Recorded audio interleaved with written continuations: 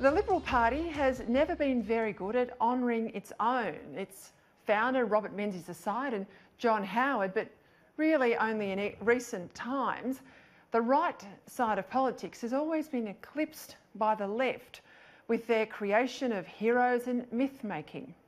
It's one of the reasons, sadly, why Labor has so often set the tone for Australia's political narrative, even though in modern times it's been the Liberal Party that more often than not have held power. Take Gough Whitlam, for instance, a poor Prime Minister who Labor has lionised to this day as the person who supposedly brought Australia into the modern world. Take Paul Keating, a good treasurer under Hawke, but another poor Prime Minister who needlessly divided Australia, yet Labor ignores his economic legacy while prosecuting and celebrating the culture wars he started, culture wars that continue to this day. As Conservatives, we often wrongly think that people will remember the truth, but that's hard when Labor does its level best to write and rewrite history, so that with the passage of time it's their version of events that stand uncontested, and the many achievements of the Liberal movement often go missing. I'm pleased to say that after last night, a dinner to honour Tony Abbott's 25 years of public service, I think the Liberals are finally learning they have to create heroes of their own and write their own narrative if they're to own their place in history, against the revisionism of the left. Last night, more than 1,100 people, with a waiting list of 400 plus, along with plenty of Liberal heavyweights, turned up at the biggest Liberal gathering in years to honour Australia's 28th Prime Minister Tony Abbott and his family. Abbott might have only had the top job for 2 years, but there would never have been a Morrison government, or indeed a Turnbull one, if Abbott hadn't got the Liberals back into government in record time and given them an electoral buffer to survive the self-inflicted wounds and poor campaigning of 2016. Abbott is widely acknowledged as a superb opposition leader, even begrudgingly by the professional Abbott haters, but last night he was celebrated as a fine Prime Minister too, whose time was cut short at the top job. The reality of the Abbott leadership is that forces within the then shadow cabinet and subsequently cabinet undermined his position from day one. History records many of the same forces unleashed to also bring down Brendan Nelson.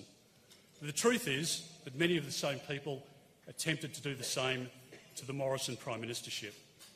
Fortunately, our success in May has left those people in our wake, and our party is much stronger for it.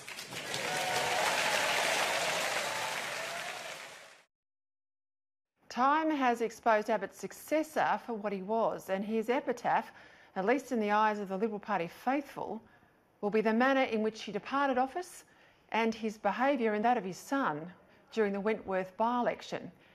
By contrast, that same Liberal Party base turned out in great number to honour Tony Abbott's life and service and his achievements in office as a true son of the Liberal movement. And significant achievements they were. There's no doubt that stopping the illegal immigrant boats was historic. There's been no other country that's done it then or since, which is why I fight here most nights against any weakening of Australia's policies in the border protection area, lest the people smugglers restart their trade. But that wasn't it. Scrapping unjust and counterproductive taxes by getting rid of the carbon tax and the mining tax, Abbott got it done. Then there were the big 3 trade deals. China, Japan and Korea representing 50% of Australia's overall export trade, deals that had been stuck in interminable negotiations for over 10 years. And an infrastructure boom too, including the Western Sydney airport that governments had dithered over for half a century.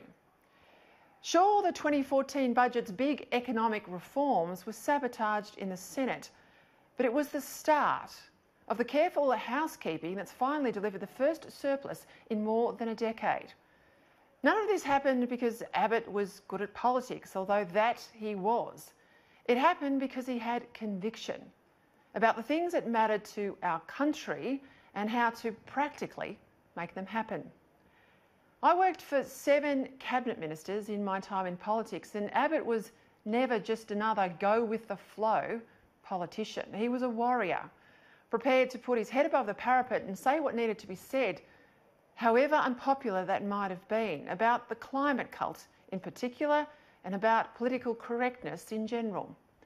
How many MPs have been prepared, as Abbott was, to volunteer in the local fire brigade or surf club and to spend serious time in remote Australia rather than just pontificate on issues of reconciliation, and to raise private money for good causes, like everyone else does in their own local communities, rather than like most MPs who just love to throw around public money to strike a pose? And when it comes to character, how many MPs say what's needed on the record, as Abbott did, rather than leak and brief anonymously? It was interesting last night. I counted at least 4 MPs there who had voted for Turnbull in the 2015 spill. Perhaps it was their way of saying sorry. Maybe it's just another good sign that the worst of political treachery is now behind us as a nation. I've been there in politics and now I'm here in the media. And if politicians spent as much time building up our country as they spend trying to tear each other down via anonymous sources or off-the-record discussions, well, Australia would be far better for it. And, I might add, if lazy journalists spent the time their predecessors once did in drilling into the detail of policy and keeping politicians on their toes rather than focused on internal gossip, we'd have better outcomes for real people. That I have no doubt. As the Labor Party continues its soul-searching after losing the unlosable election, last night it seemed that the Liberal Party might just have found its soul again.